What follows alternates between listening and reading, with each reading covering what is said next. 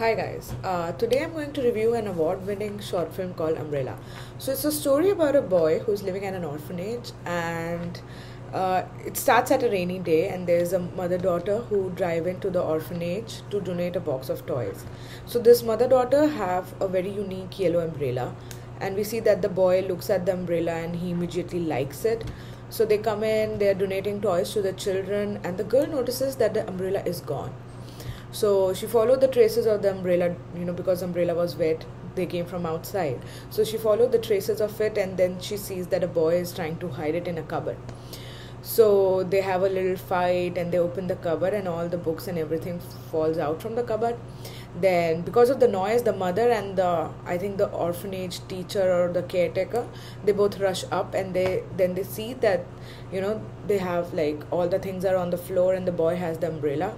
So the girl snatches or takes the umbrella from the boy, and by this time the mother notices something on the floor. It's a photo, and it was a photo. And then we have a flashback. So in the flashback we see that the boy was a refugee, and he and his father were struggling for food, for shelter, for everything. So on a rainy day his father dropped him outside of this orphanage, and his father had a yellow muffler and a yellow umbrella. So he gave the yellow muffler. We see the boy with the yellow muffler throughout, from like the first scene. So we see, like, he drops him and he gives him the muffler, and he goes. So that yellow umbrella was basically, that boy, for that boy, it brings out all those past emotions, and that he's still waiting for his father. So that's what that yellow umbrella was about. Now, after hearing or listening or imagining or knowing the background of that boy, I think the girl feels bad, and she gives him and hands him the yellow umbrella. And cut to, we are in the future. We see that the boy has grown old, and now he owns an umbrella shop. And he sells that yellow umbrella to some little kid. And then while selling it, he sees that there's a man walking outside the window with the yellow umbrella, and he thinks he's like that man is his father. He follows him, but he's pretty old, he could not follow him, and he falls down. And when he falls down, he's looking at that man going, and that man slowly fades away. So basically it was maybe a memory, or for me it was like spirit going away.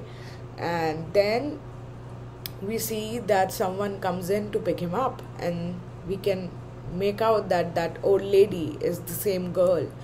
So they both go inside the umbrella shop, and in the credits we can make out there are pictures, like drawings, and we can make out that it is like they both had a love story and they ended up together.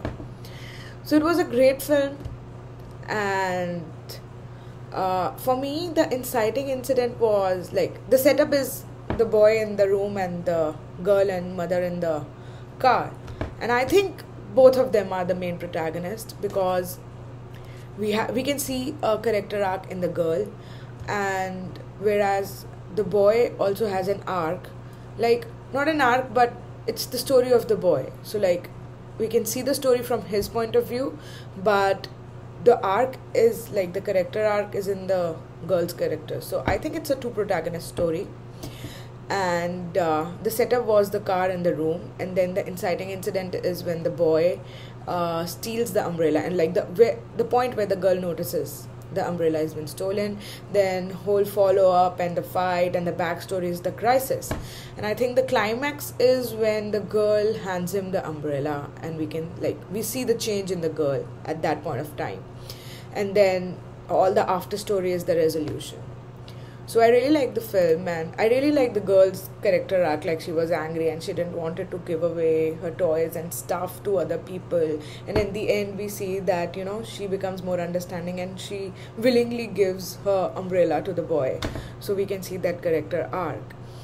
And there are many scenes in the film that are, like, beautifully pictured, like the frames are perfect. There's one scene especially that I like too much, like it was a metaphor for me. So there's a scene, like, when the girl is like the mother and the caretaker comes up to the room where the girl and the boy are standing. We see that there are two windows. It's like from the the outside. We see there are two windows, and the girl and the boy are in one window, and the mother and the caretaker comes in to another. And we see that the girl leaves this window and joins the mother and the caretaker, and we see that the boy is alone. So it's like it shows how, like, it beautifully shows how the boy is alone. Like, in the window he's alone, and here there are three people in this window, and it like depicts the story amazingly in one frame.